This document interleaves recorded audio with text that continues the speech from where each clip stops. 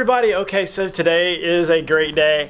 The water is rough out there in the Gulf. It's like small craft advisory. But this guy is calling me. It's like 2 foot, green, good little cascade. I'm a little worried about the cloud cover here.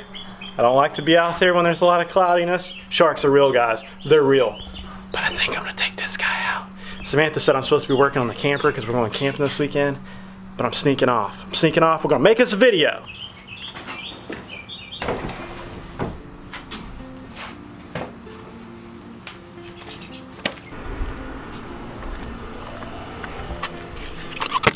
So everybody needs something that gets the negativity out of your life. Like whether it's fishing, surfing. But surfing is one of those things where you can get out there and see like the spiritualness of nature. Sorry to get like spiritual and everything.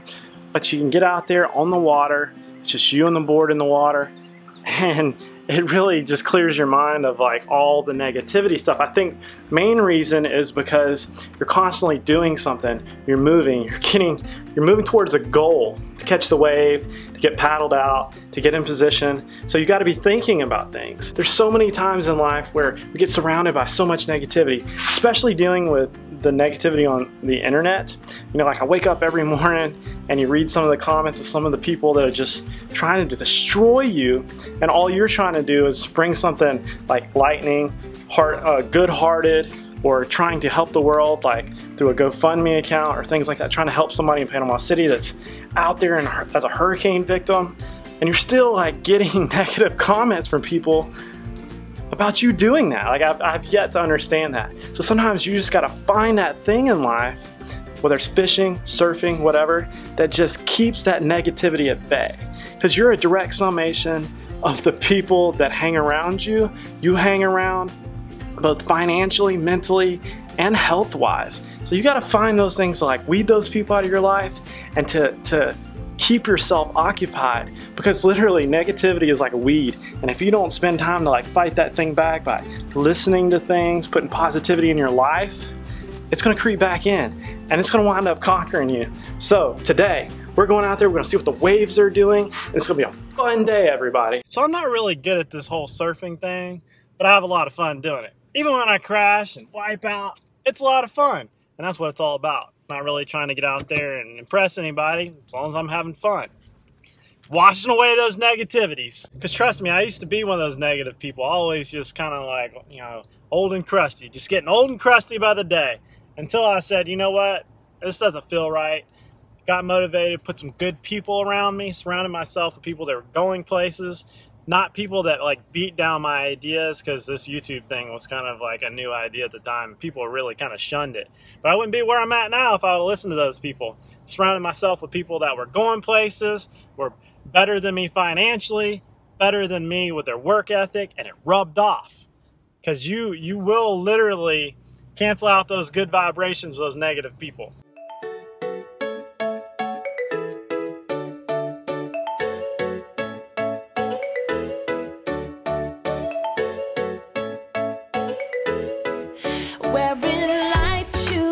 Walking down the shore, diving head first down to the ocean floor. Your dark brown eyes, reflect fireflies, living bright nights, getting me high on life. It's a night to stay up late, things we have to do. Alright, so I made it out here. Got the surfboard. Wind is perfect. I haven't got to see the water yet. It's way up there. But I'm doing my best to like film this. I haven't quite figured out how to film surfing. It's kind of hard to do it by yourself. Even harder than kayak fishing. But we're gonna try it. I got a GoPro. We're gonna see how it goes. So I haven't been able to go surfing in a while. The water during the summer here in Pensacola just is not like conducive to surfing. It's just not very, there's not enough waves. You got to kind of longboard, if anything. Every once in a while you'll get big enough for like a short board. But I've got a Walden Magic model, and it does pretty good here. 9.6, I think it's like 3 1/4 by, I used to know the dimensions, but it's like 3 1/4 thick by, I just look up the Walden Magic model 9.6. It's big enough for me. I'm like 185, 190. that's the problem when you're surfing, when you start out surfing. If you start out with a board that's too small, like the other one I have in the garage, it's hard to learn because you can't catch as many waves. When you get a big board like 9.6 and above, you can catch a ripple. So like that's really the key, and it took me like 2 years to figure it out because I kept missing a lot of waves because I wasn't really good at paddling at first, because paddling is the hardest part at first, promise. But I'm learning to like judge waves. Ooh, it looks magic up here. Check this out. But yeah, you know, it's just like one of those things, like the more you do it, the more you realize what you want. And this magic model is like perfect. I mean, I'd take a 10-footer, but just because the waves aren't that big, but it looks magic out here. The only thing is it's breaking pretty close to shore. Just don't fall forward, guys. That's how you get hurt. There's a kid that died out here last year falling forward. Hit the sandbar with his neck. Dead instantaneously. They had a paddle out for him, which was kind of cool, but he was pretty young. All right, let's get to it. We've been through a lot, holding hands while screaming at each other. And I don't know how to stop, but I still love you like I do.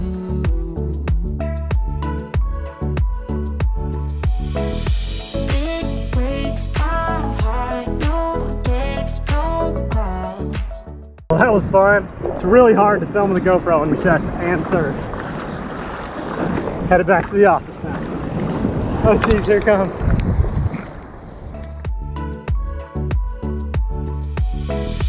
It breaks my heart, no text, no calls from you. It's like you could shake this off, but you're not that tough with me. So run away with me. All right, guys, so trying new things has really allowed me to keep moving forward in life and keep, you know, having a smile on my face, to constantly looking out and finding something new that captivates me. Creating new chapters in my life, you know, constantly having something new, entertaining, fun to go after and try to like conquer. Because I believe in life, if we're not starting new chapters and starting new things, we're standing still. And if we're standing still, that's the equivalent of like dying. Like, we have to constantly be moving forward and finding cool things to do. It stimulates us mentally and physically, keeps us in shape. So I'm pretty excited to say that the GoFundMe account that me and Brant started is like $2,400. Pretty pumped about that. We raised it from nothing. So we're probably going to disperse that later this week. We're going to pick some companies out of like thin air. We're still going through a list to make sure it goes to the right people, the right things.